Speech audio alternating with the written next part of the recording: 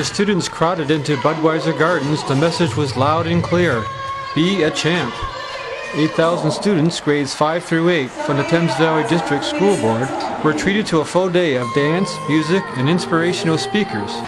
It was the first ever Be a Champ Day. Certainly in Safe Schools we have done lots of conferences and try to empower kids, but nothing as large as this. But I've certainly seen a change, because over the years now, when we're empowering kids, it's becoming cool to be an upstander, to do the right thing, to support others and stand up for yourself. And we're trying to give them those skills. The event was hosted by performer and motivational speaker Sadat, who has brought the message to about 1,000 schools over the last 10 years. I really want students to believe that they're not alone, because a lot of times the things that we're going through, we keep it inside of ourselves and we think that no one understands. And what I really want them to know is that they can reach out and ask someone for help, because there's so many people around them that have already been through those things.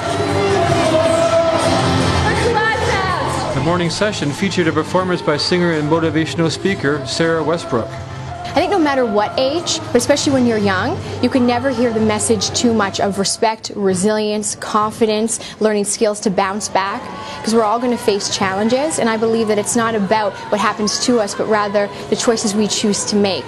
That's what really matters. That's where we find our strength.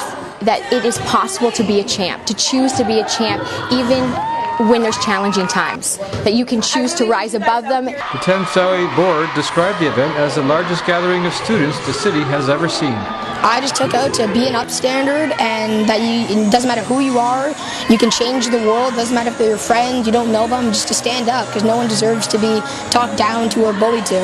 I think the message is that you are someone special, and don't let your bad thoughts in your head get to you. For the London Free Press, this is Morris Lamont.